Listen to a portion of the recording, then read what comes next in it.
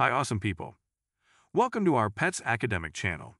Today, I'm talking about the topic, does the Dallas Zoo have capybaras? If you are new to our Pets Academic channel, please subscribe. You can also like and comment on our videos so that we can get to know you better. Consider reading the full in-depth blog post I have written on this topic. You can find it by going to the link in the description. So, let's dive in. Capybaras are native to Central and South America and can weigh up to 100 pounds. They are semi-aquatic mammals, meaning they can swim and live near water. They forage for food such as grasses, aquatic plants, fruits, tree bark, and roots in the morning and evening hours. Some people wonder whether the Dallas Zoo has capybaras.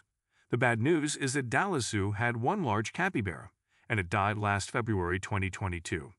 However, Dallas World Aquarium is home to 2 capybaras. Something about the Dallas Zoo.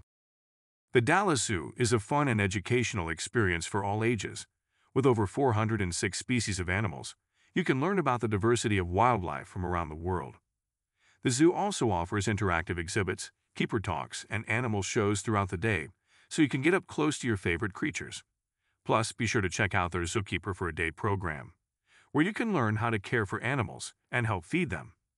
The Dallas Zoo is the perfect place to explore and make memories that will last a lifetime. Capybaras in the Dallas Zoo. Capybaras have been rare to find. The zoo had one male capybara that lived with them for 9 years before it passed away in February of 2022.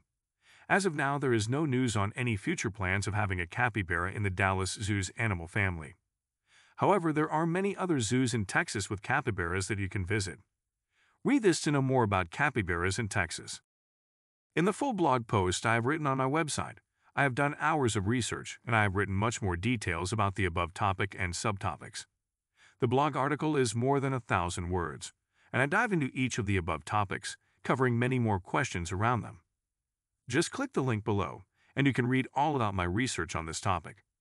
See you inside the blog post, and let me know if you have any more questions in the comments below. Have a great day, and thank you for checking out petsacademic.com.